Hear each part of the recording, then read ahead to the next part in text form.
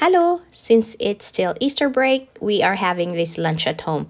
Today, I made mini pretzel sandwiches. These are frozen breads. I just popped in the oven and topped with some seeds for some fiber. In here, we have some cream cheese, ham, a piece of cucumber, and a piece of cheese. And I secure it with fruit picks so it will stay together.